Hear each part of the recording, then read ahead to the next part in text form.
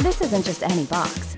It's a box entrusted to ZTO Express, the largest express delivery service in China. In order to arrive accurately and on time, it will travel from one of 22,000 service outlets to one of 68 sorting hubs, and then onto a destination sorting hub before arriving where it needs to go. This entire route is mapped out in just 15 seconds, and each step of the way is measured with real-time analytics to ensure it stays on track. This box is one of 35 million boxes that ZTO Express delivers daily, scaling up to as many as 150 million boxes in one day during the busiest times of year. All those boxes generate massive amounts of data, about 15 terabytes in fact, that ZTO Express is tasked to move, process, and store.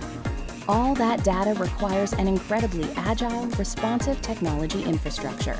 Infrastructure that from the heart of the data center to the edge of the network is based on Intel's comprehensive portfolio of data-centric products. And to help ZTO handle even more data as their business continues to grow, they're harnessing the power of second-generation Intel Xeon Scalable processors and Intel Optane DC persistent memory to increase performance, reduce bottlenecks, and improve TCO. With the help of Intel's latest technologies, this modern infrastructure will tackle huge in-memory databases with ease, delivering the real-time insights ZTO Express needs to manage those millions of boxes.